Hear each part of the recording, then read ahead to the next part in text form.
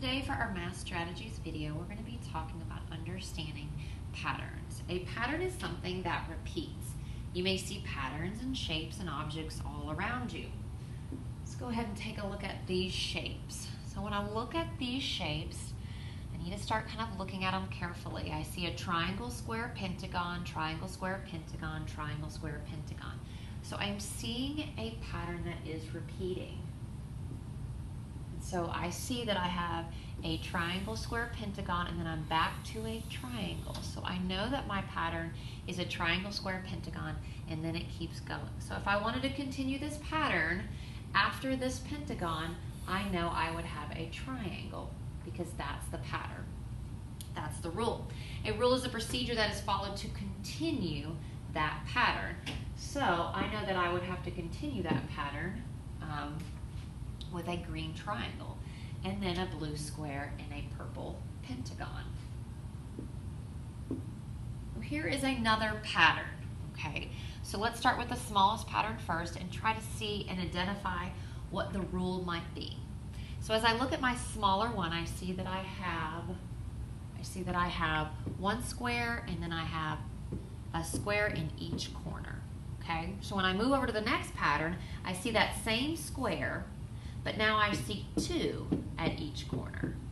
And then when I move to the next one, I see that now I have three in each corner. So if I wanted to figure out predict the next pattern, or what that rule was, is I would add just one more square to each corner, okay? You can also see patterns on hundreds charts. So if you look at my highlighted columns here, my yellow and my blue, if I wanted to figure out the pattern that they were showing here on my hundreds chart, I see I have a 5, 10, 15, 20, 25, 30, 35, 40. So as I think about this pattern, it seems that I'm going up by 5 each time. So my pattern would be 5, 10, 15, 20, 25, 30. So to try to determine my pattern is I could use my hundreds chart and I could count up from the first one, 1, 2, 3, 4, 5. I also need to make sure that it still applies. So 1, 2, 3, 4, 5.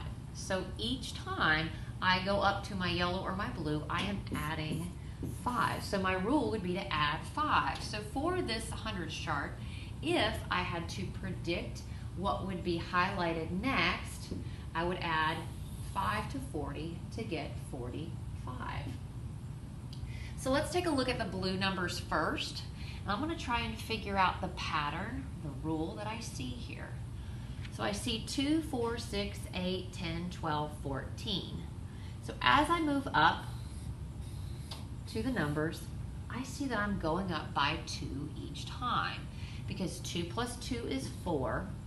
And then 2 plus 4 is 6, and 2 plus 6 is 8. So my rule for this particular pattern would be to add 2, okay? So let's take a look here at my orange pattern, okay?